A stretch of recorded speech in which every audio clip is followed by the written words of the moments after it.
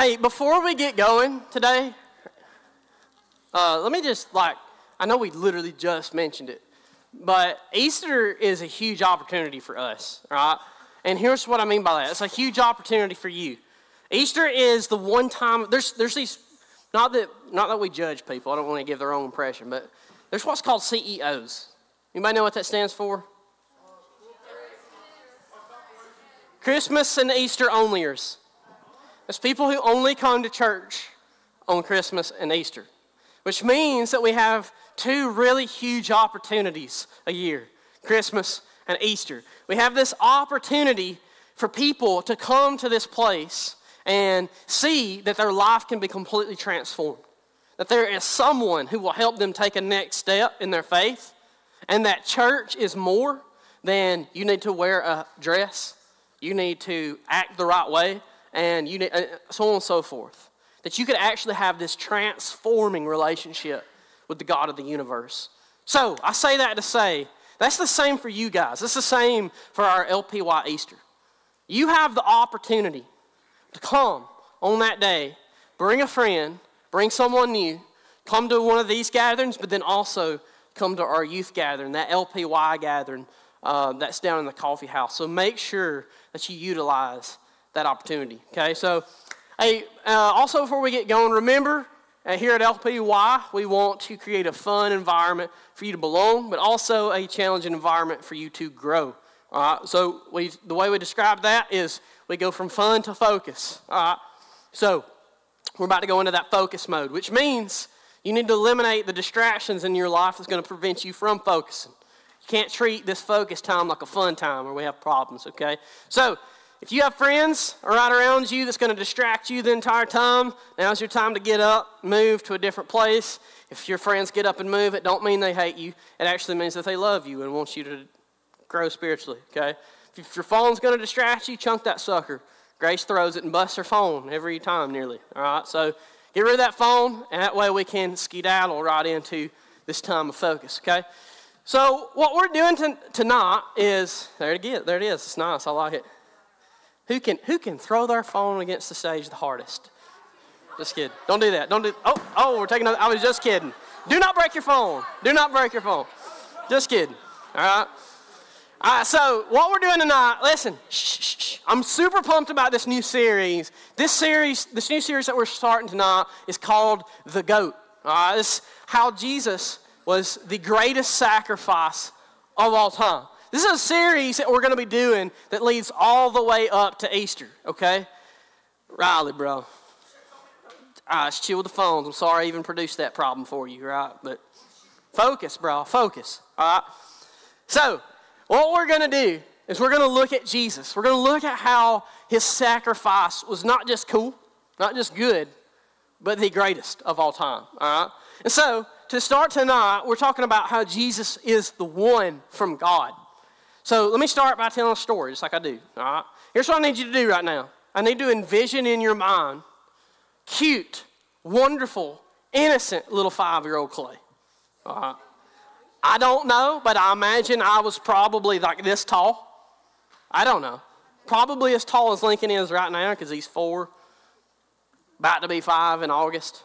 So if you need like a way of reference, that's probably how tall I was. Probably looked a lot like him. I mean, he looks just like I did when I was that age, so like I was super cute.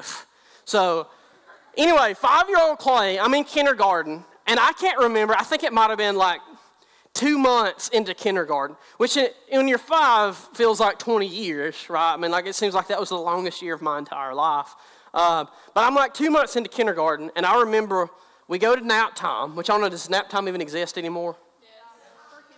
Okay, so we go into nap time. I get my little, what are those called? Mats. My little mat to put out. It was Bugs Bunny. It was blue, and I roll it out, and I go to take a nap. And the teacher, who loses her mind apparently, says, "Class, before you go to sleep, I just need you to know I've got to step out for a second. So y'all just take a nap. Don't do anything else. Don't get up from your mat." Well, that's dumb. Tell a bunch of 5-year-olds, don't touch that red button. And so she leaves, and what do? Not me. No, sir. I sat on my mat because I was a rule follower at 5. But everybody else went nuts. Like I'm talking like this one kid went over to the blocks, grabbed them, and just like started chunking them like grenades. One kid took his shoe off and was like, ah, right? Chunked his shoes. Another one, I might as well take both of them off, right? They probably stink. Oh, I do. That's awesome. Sweet. That could not have been better. That's awesome. Not doing it. You're going to have to look at my toe this entire time. All right, so, listen, focus. I know it's going to be hard at this point. Listen. Would it be better if I just took my sock off? Yeah. Thank you for that. All right. So anyway, listen. Try to focus in. So, everybody's going nuts. People are throwing stuff. Shoes, I'm pretty sure I got hit in the head with a shoe, everything. And the teacher walks in. She opens the door, and everybody goes, and she flips the lights on, and she goes bananas. Like, she's like, what in the world are you doing? And I started screaming and hollering, I told you not to, I'm going to get the principal, which in that day and time meant you're going to go to prison for the rest of your life. Everything that you hoped and dreamt for your life is gone. So she goes against the principal. Now, the principal at the time, his name was Mr. Morton, and he was the scariest single man on the face of the planet, okay? And he walks in, he's massive. And he walks in, and he says, every last one of you out in the hall. Now, again, the way 5-year-old Clay hears that is, every last one of you go to your deaths. I'm 5. So we, right, and go out, and we all line up against the wall like we're hardened criminals. And one by one, he goes down, puts his finger in each 5-year-old's face because he is a mean turd. And he says, were you throwing stuff? And every one of them are going. So he's going down the road, like, and he gets to me. He goes, were you throwing stuff? And I look at him and I go, no, sir. And he goes, it like took him aback. And he says, I'm going to ask you again, son. Were you throwing stuff? And I said, no, sir, I was not throwing stuff. I stayed on my mat. And he looked at me and he said, I think you're lying, boy. And I said, no, sir, I did not get off my mat. Anyways, he goes down the line. No one ultimately ever got in trouble, obviously, right? So we're 5. But I remember going home, telling my mom this story. And she got enraged that he called me a liar. That was a big deal for her. But I also remember in that moment, like when Mr. Morton shakes and wags his finger in my face and says, you're a liar. What do you think a 5-year-old Clay felt in that moment? No? I wasn't that sad. No? Huh? Anger? I was very mad. And I also felt like cheated. Right? Like I felt like an injustice had been done. And like you have like this dude with authority who like had this particular structure set out of how we should behave ourselves, and I kind of feel like I did. By the way, I didn't. I did get up. I did lie, by the way. I did. I didn't throw stuff, but I got up. Right? I didn't throw stuff, but I got off my mat, so I lied a little bit. Anyway, but I felt like this guy has like this particular way that he wants things to go, and I feel like I've done it the way he wants me to do it, and then I still get punished for it. Right? Anybody ever been there? Feel like some injustice has been done to you, like you follow the rules, you did what you felt like you're supposed to, and boom, you still get punished for it. The reason I bring that up is because I think that that's sometimes the way we view God. I think that that's the way we see God in Genesis 3 sometimes. Like you read Genesis, you read about how God created humanity. You read about how he crafted Adam and then took from his rib and made Eve. You hear about that and it's like, oh, this is great and wonderful. You get to Genesis 3 and the only thing that Eve does is take of the forbidden fruit and then she gives some to Adam and he takes of it and then God's like, whoa! It's like, what in the world? And we look at God And we see the punishment where God says, get out of my midst. Get out of my garden. Eve, forever, for the rest of time, there's going to be pain in childbirth. Adam, the ground is going to be cursed under your feet. And forever you will work and you will sweat by the sweat of your brow to bring forth food and vegetation and work. It's going to be miserable for you. Get out. And we look at God, might I say, like Mr. Morton. Like what? Why would he do that? Like it almost seems like the punishment don't fit the crime, right? Like it seems like God might be a little bit bratty. Like it's my way or the highway. Don't do what I do, then you're out. You're done. I mean, if we're just going to be honest, like I felt that way. I have looked at God's commands. I have looked at what he says is right and wrong, and I've struggled with it. Like that doesn't seem like it's that big of a deal. And so what I want to do tonight is to show you a story that kind of maybe puts that in context. We see this story, which you usually hear at Christmas, by the way, of these shepherds at night. They're out in the fields, and they're tending sheep. And this incredible thing happens to them. Look what it says. It says, in the same region, there were shepherds out in the field, keeping watch over their flock by night. And an angel of the Lord appeared to them, and the glory of the Lord shone around them. And they were filled with great fear. Here's what's interesting about that. Why? Here's my question. My question was, why are they scared? Because first of all, let's look at them that they're shepherds. Now, you might not know this, but in that day and time, as it really would be today, to be quite honest, shepherds are not the most glamorous people because they're out in the field with sheep. What tends to happen with you if you hang out with sheep and you're out in the hot sun all the time? You stink. You get all sweaty. You get all sunburnt. Your skin gets weathered. You're not some businessman who everybody looks up to. Not only that, think about this. Imagine you're a shepherd on the night shift. What does that probably mean about you? You're the low of the low. Like you're not just a shepherd, you're the shepherd that got the night shift. So this is the kind of people that we're dealing with. These are people who feel dejected, cast out from their society. People who feel like they are not worth much. They are low in civilization because they are. And what's interesting about that, and we're going to circle back to this, is it is precisely those people that God chooses to bring these angels forth and to say, hey, there's a Savior being born, as we'll see here in a second. But it says they were keeping watch over their flock by night, and an angel of the Lord appeared to them, and the glory of the Lord shone about them, and they were filled with great fear. My question was, why aren't they scared? Well, there's a couple of different answers to that, I think. One, angels are probably weird looking.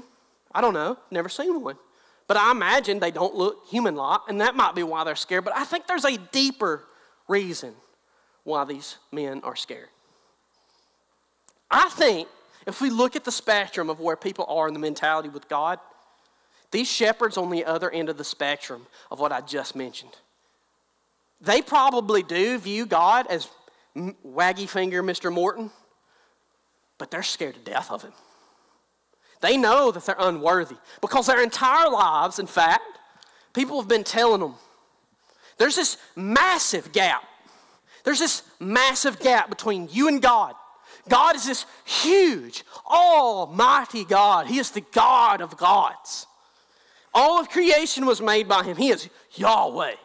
And you better not disobey him. You better not sin against him because he is holy, and you have to do these sacrifices. You have to do all of this stuff to try to earn his respect. In fact, they go further. It's not just some gap and chasm. It's just that you're up here. And between you is not only God, but all of these holy people that were better than you before. So you're sitting over here. You're sitting over here on this ridge, and way over yonder, there are these people. These holy people, maybe even your relatives, and the God that you serve, and you, God bless you, you better get after it. You better work hard if you ever want to try to make it to God. Because that gap is huge, and these people know this. These shepherds know this. So, here's what I want to do. I want to think about this, because I think, quite honestly, This is where some of us are too. I think there's like probably a couple of different types of people in this room right now. There's people who look at God as Mr. Morton and they get upset with him and think he's a brat. That's unfair. But then there's also a group of people in here, and you're just like the shepherds. You feel like God is mad at you.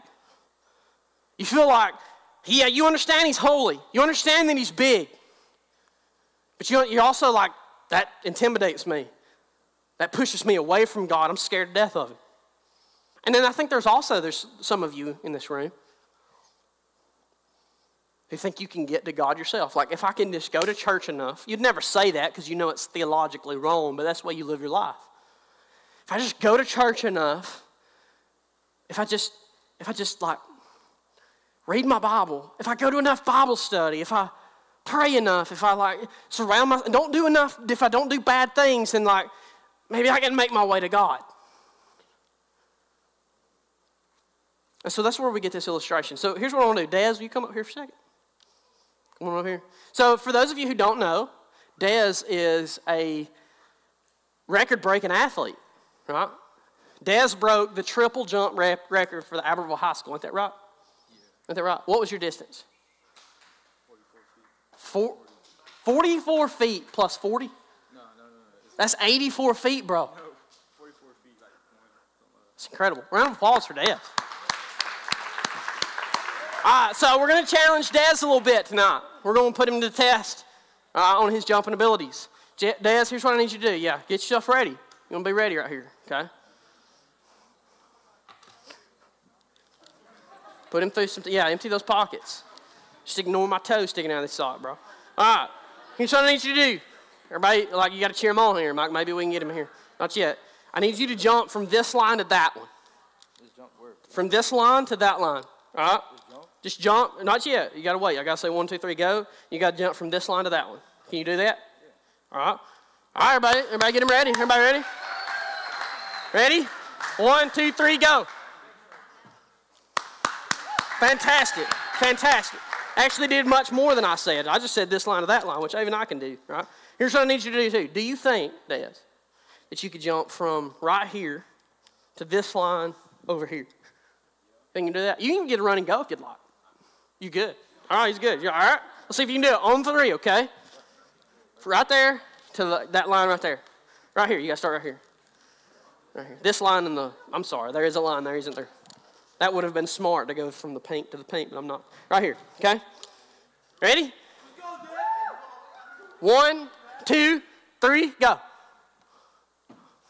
Made it. Good job. Good job. All right, so here's what I need you to do now. I need you to get a run and go, okay? And I need you to jump.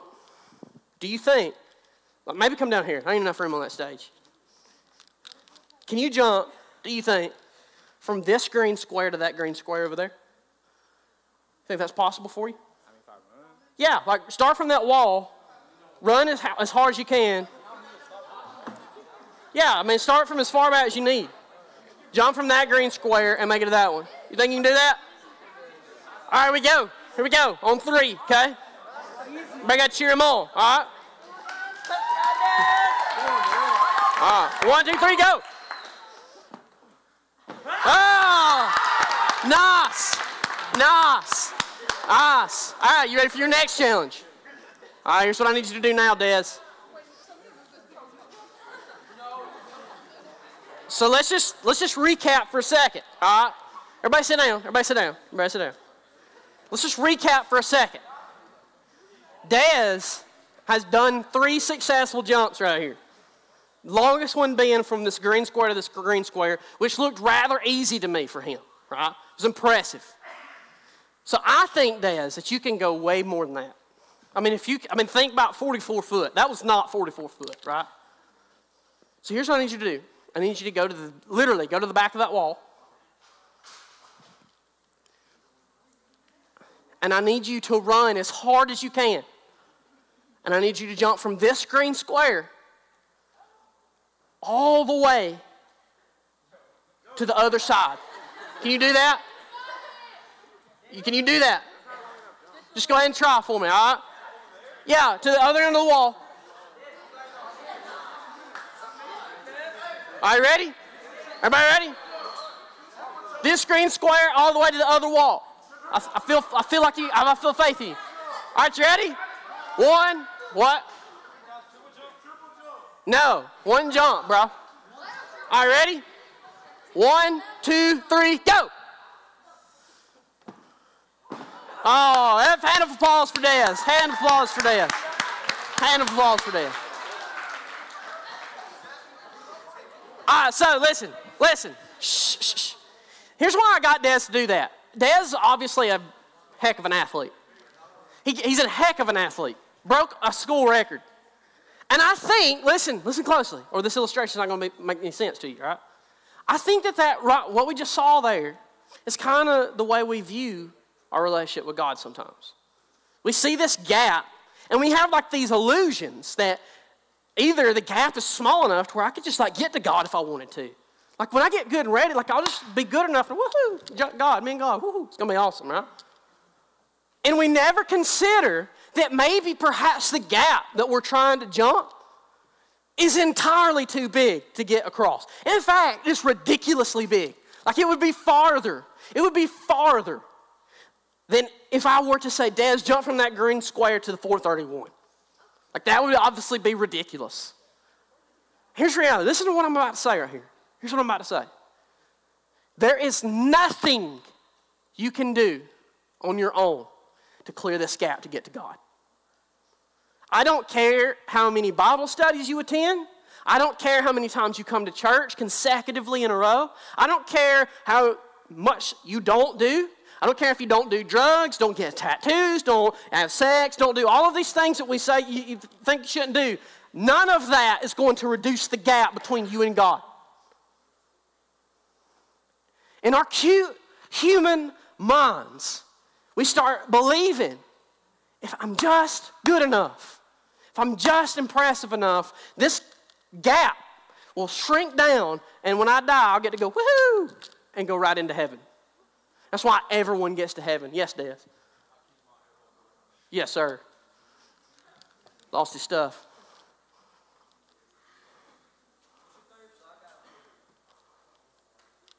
What?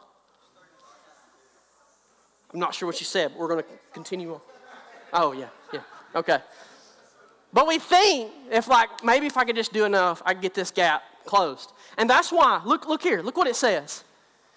It says, and the angel said to them, fear not, for behold, I bring you good news of great joy that will be for all the people. For unto you is born this day in the city of David a Savior, who is Christ the Lord. And this will be a sign for you. You will find a baby wrapped in swaddling clothes and lying in a manger.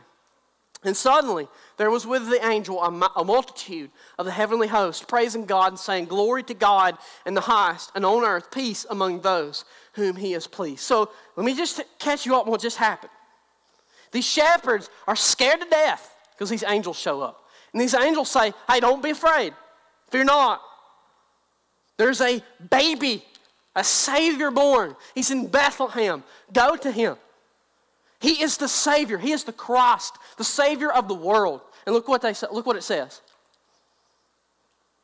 And they went with haste and found Mary and Joseph and the baby lying in a manger.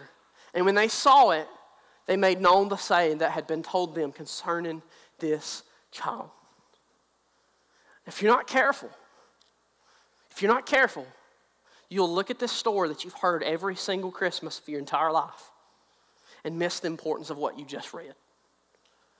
Because something clicks for these shepherds that changed them in such a way to where it says, they made known the saying that had been told them concerning this child.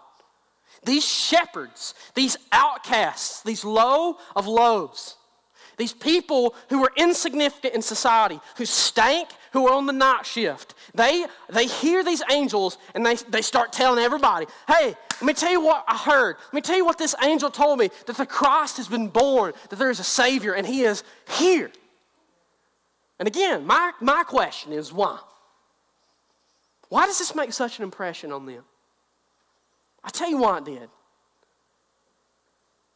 The reason why this made such a big deal to them and it made such an impression upon them It's because this right here, that one declaration, that there is a baby born. He is Christ. He is the Lord. It takes the weight and the shackles off of them that they've been holding their entire lives. Suddenly this means that God's not just mean old Mr. Morton, wagging his finger at them, and he's so powerful and he's so distant, and they're scared to death of him that they could never actually make it across the gap. Instead, now these prophecies, these promises that they've been told their entire lives have come true, and this is the truth that they realized.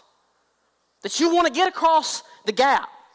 If you want to make it to God, you want to make it to this incredible place of eternity where you get relationship with your Father who created you. You want God to be more to you than just this scared, like Mr. Morton wagon-fingered turd. You want an actual relationship with God rather than just being afraid of Him all the time. The way to Him is not to try to make the gap smaller. It's not to try hard. It's not to do enough Bible study. It's not to preach enough sermons. It's not to lead enough songs. It's to go across the cross that is the bridge to God. Because that baby, wrapped in swaddling clothes, is the reconciliation that brings us back to the Father. He is the Savior that bridges the gap between us and our Maker. That's why Jesus said this. Or this is the bottom line tonight. Or no, Jesus said this is what this says. And the shepherds returned, glorifying and praising God for all they had heard and seen as it had been told them. Here's the bottom line for tonight. Stop jumping by yourself. Start resting in Him. Stop trying to jump. No matter how good of a run and go you get, you're just going to fall down in the pit of the gap. You're never going to make it to the other side. Quit trying to shrink the gap. It'll never get short enough or small enough for you to just hop on over on your own.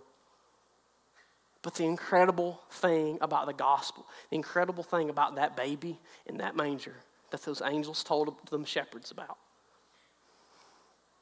He is the bridge. And all you got to do is walk across the bridge. You ain't got to try hard. You ain't got to try to impress Mr. Morton. You ain't got to try to impress some mean old God who's just waiting for you to mess up. You ain't got to make all these sacrifices. You have to rest in Jesus. That's why Jesus said this. Come to me, all who labor and are heavy laden, and I will give you rest. Take my yoke upon you and learn from me, for I am gentle and lowly in heart, and you will find rest for your souls. For my yoke is easy and my burden is light. See, some of you in here, I think, you're like shepherds. You feel so insignificant in the world in which we live that you think that maybe even God couldn't have anything to do with you. You're just an outcast of outcasts. Not only does everyone around you not think very highly of you, but God doesn't either. And there's some of you in here, maybe you don't struggle with self-confidence, but you're just like shepherds too, and you think that you can just earn your way to heaven. Or it's just going to all work out in the end. Like, I'm going to die, and then everybody just goes to heaven because that gap goes together. It don't. You're shepherds who are scared to death, or you think that you can work your way to God. And then some of you are shepherds in here and you're scared of God. Wherever you're at this evening, there's one solution to whatever kind of shepherd you are. It's the cross. It's Jesus. I know that sounds churchy and it seems cliche, but it's true. He is the one from God who provided the only way to bridge the gap. And He did it on a cross. He took the place for you because you deserve death, because we created that gap. When God, we created the gap. And He died in your place so that He could bridge make a way for us to get to God. So wherever you're at this evening, maybe you're carrying all this guilt. Maybe you're carrying all this shame, all of this pressure. You feel like you got to outperform, you got to do good, you can not mess up. And I'm just telling you, take every bit of that to Jesus, because he says, come. Everyone who's tired, wore out, you've been trying on your own for entirely too long, just come to me. I'll give you rest. Stop trying to jump on your own and start resting in Jesus. Let's pray. Heavenly Father, we thank you for this day, God. Thank you for these students. Thank you for the opportunities that you give us to speak your truth. And Lord, I just pray that your word would seep into our souls. Lord, it wouldn't just be some cool graphic up on our screens, wouldn't just be some pages in a book that's been bound for us to read. Instead, Lord, your word would be living and breathing, that would give us life. It'd be the source that we need to draw upon, to understand and know that life is about relationship with you, and the only way that relationship happens with you is through your Son. That, yeah, Bible study is good. Prayer is good. Super important that we go to church. Super important that we come to Easter. Super important that we invite our friends. But they, in and of themselves, are not the solution to the problem of our hearts. That you are the solution to the problem of our hearts.